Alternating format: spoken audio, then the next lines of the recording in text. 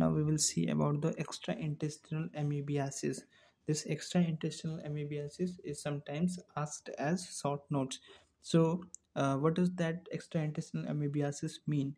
This means that amoebiasis at any other site other than the intestine. Generally, we have seen that the Entamoeba histolytica infests into the intestines. That is called as the intestinal amoebiasis. But when it uh, goes from intestine to any other sites, that is called as the extraintestinal amoebiasis. So when the entamoeba histolytica causes amoebiasis, it presents as dysentery. Dysentery means frequent stools which are bloody in nature. But when the amoebiasis is not treated on time, this leads to complications. This leads to the complications as the entamoeba histolytica migrates outside from the intestine and reaches to some other organs in the body, and thereby causes the extraintestinal amoebiasis. So in other words, we can say that the extraintestinal amoebiasis is nothing but a complication of the intestinal amoebiasis if the intestinal amoebiasis is not treated on time. So what is the pathogenesis then of the extraintestinal amoebiasis? The pathogenesis is that we have seen that entamoeba histolytica infection begins with the quadrinucleated cyst. So when the quadrinucleated cyst enter in the human through the fecal-oral route, that is the mode of transmission, by ingestion of the contaminated food and water, that is the source of infection. So when the quadrinucleated cyst reaches to the or enters into the human through the fecal-oral route by the ingestion of the contaminated food and water, there occurs the first stage that it goes through is the excistation. Excistation means uh, coming out from the cystic stage. So it goes from the it comes out from the cystic stage, and this occurs in the small intestine, and there after the cystic stage uh, is it comes out from the cystic stage. The four trophozoites which were there in the quadrinucleated cyst, those four trophozoites, they are released into the small intestine. The next stage it goes through is the multiplication. So trophozoites, they multiply by the binary fission and they increase in the number there, and as they increase the number, there occurs the fourth stage, uh, that is the colonization. So then the colonization of the intestine begins, and as the colonization is occurring, some of the trophozoites, what do? They penetrate the mucosa of the large intestine and muscularis mucosa and localize into the submucosa. So they are penetrating the mucosa and submucosa and localizing into the submucosa. And when if there is extensive erosion, so as they are colonizing, they penetrate, and when the penetration is very extensive, then the trophozoites gain access into the portal circulation, and via the portal circulation they may reach to the different organs of the body. Now what are those organs, and by which route they reach to different organs is are so the trophozoites in the intestinal mucosa by the mesenteric veins reaches to the portal vein, and from portal vein they reach to the liver, and there they cause the amoebic liver abscess. So the liver is the most common organ where this extraintestinal amoebiasis occur. And from the mucosa it may go to the inferior mesenteric vein, and from there to the spleen, causing splenic abscess, and can reach to the splenic abscess.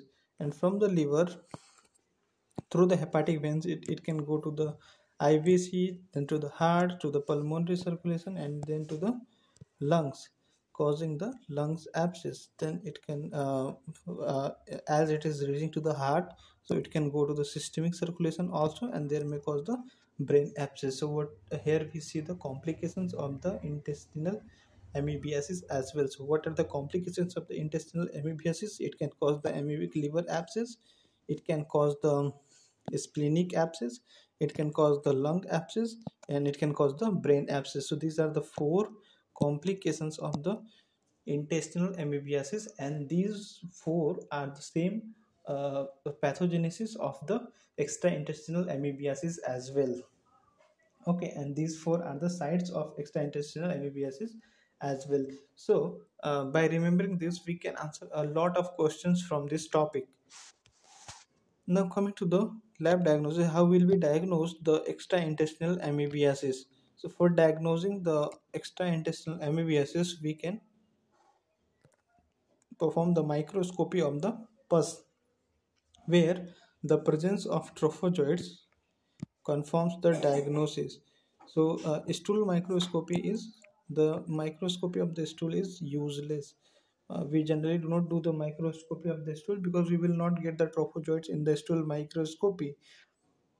But if we get the abscess, if we get the abscess of the liver, abscess of the spleen, or abscess of the lung or a brain, and if we detect the trophozoites in that abscess, that may help in the diagnosis of the extraintestinal amoebiasis. So that is the microscopy of the pus. Stool microscopy is not important.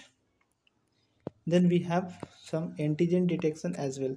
So in antigen detection, we detect the lectin antigen in the serum. The lectin antigen is of the lectin antigen is of the entamoeba histolytica. So by detecting the lectin antigen also, we can detect the intestinal amoebiasis, and the antibody which has been generated against those antigens, lectin antigen, they can also be detected by the method of ELISA, and that may also help in the diagnosis. Other than that, we have the molecular methods. In molecular PCR, real-time PCR, and multiplex PCR, these PCR methods are also there by which we can diagnose. So extraintestinal amoebiasis can be diagnosed by microscopy of pus, by antigen detection, by antibody detection, and by molecular methods. These are all the diagnosis of diagnostic methods by which we can diagnose the extraintestinal amoebiasis and the site of the extraintestinal amoebiasis. The clinical features depend upon the site the amoebiasis, extraintestinal amoebiasis is involving. Like if it is involving the liver, there will be jaundice, there will be pain in the epigastric, pain will be there, jaundice will be there, and so on. This type of symptoms will be there. And if it is involving lungs, then symptoms related to the respiratory symptoms and respiratory tract will be there. Okay, and likewise, the depending upon the site, the clinical features will vary. Next comes the prevention. How can we prevent this type of disease? So prevention is simply, if we if we take the sanitary measures, if we apply the I mean if we have the provision for the safe water and safe food supply, then cases of this amoebiasis can be decreased, because the basic cause for this amoebiasis is our the quadrinucleated cysts, that is the infective form which is getting into the body and causing this all amoebiasis. So by preventing the entry of that quadrinucleated cyst into the body, by taking some sanitary measures, providing safe water, safe food supply, and provision for safe and good water to the people, we can decrease the, and by using sanitary latrines, we can decrease the cases of this amoebiasis. Similarly, if we see the amoebic liver abscess, the amoebic liver abscess, sometimes the question is asked on amoebic liver abscess also. The answer to that amoebic liver abscess will also be the same as the extraintestinal amoebiasis. Just you have to do certain changes, and you can write those same answer for amoebic liver abscess as well. So you prepare the short notes by your own.